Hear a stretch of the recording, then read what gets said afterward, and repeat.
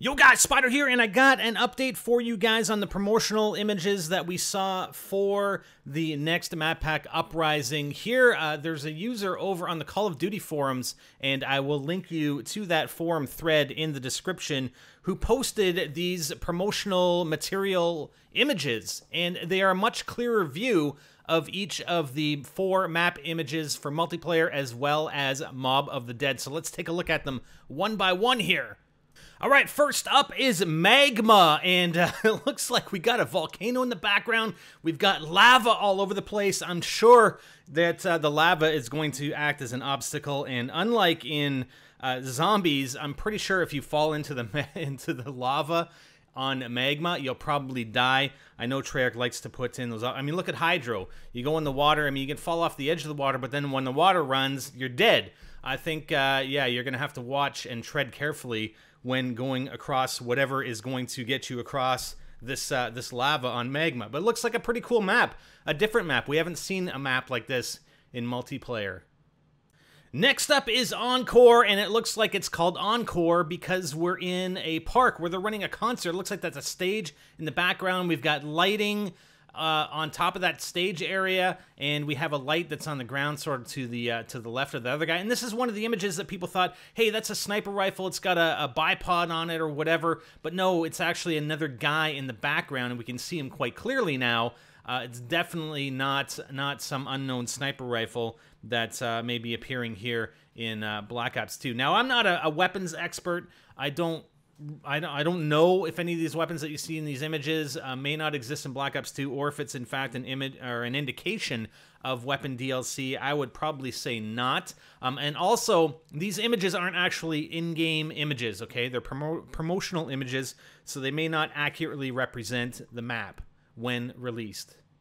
All right, here's a nice clear view of Vertigo. Again, we got the helipad there. It looks very, very similar, although a little bit different than the Vertigo Spec Ops mission from Modern Warfare 3. Really hard to say what else is on this map. I mean, all we have to go off of is the helicopter pad. We have the buildings in the distance, which, you know, it's just a backdrop, right? So really not much more to go on here with Vertigo.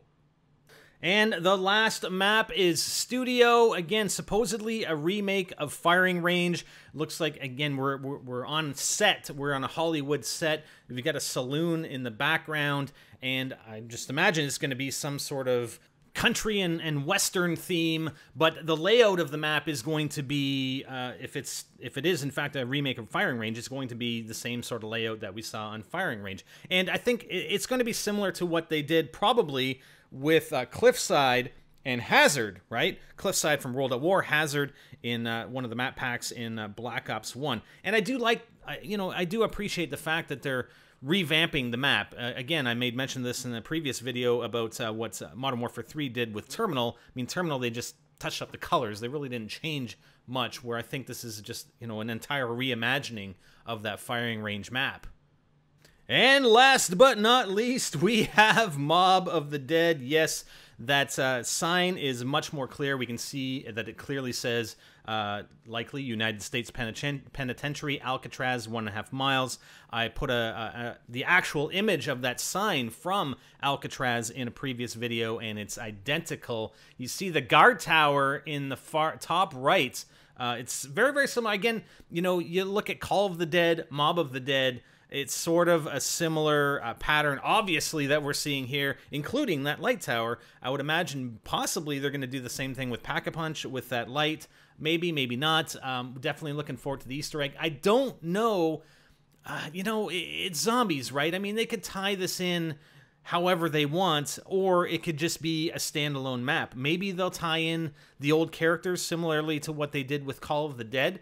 But if the description of the map is appropriate, and it is the Prohibition era, then we're going back to the 20s, 30s. Well, you know, Richtofen and all those guys didn't happen until later. So, you know, zombies have red eyes. Like, who's in control? What's happening? Maybe there's, you know, a whole new backstory just for this map. Maybe this map is going to be even more epic than any of the other maps, more epic than Call of the Dead, and there's going to be more of a backdrop and a background for this map. And, you know, again, I don't know if it's going to actually relate to the overall storyline that we've got going here in Black Ops 2 with our 4 new characters. And to be honest, I think the 4 new characters are compared to the old ones from World at War and Black Ops and Richtofen and those guys, I mean, they're kind of boring. I really don't feel anything for them, whereas, you know, with each of the guys, except maybe Takio, you know, there's a connection there, right? And there's a good backstory. They've developed those characters very, very well.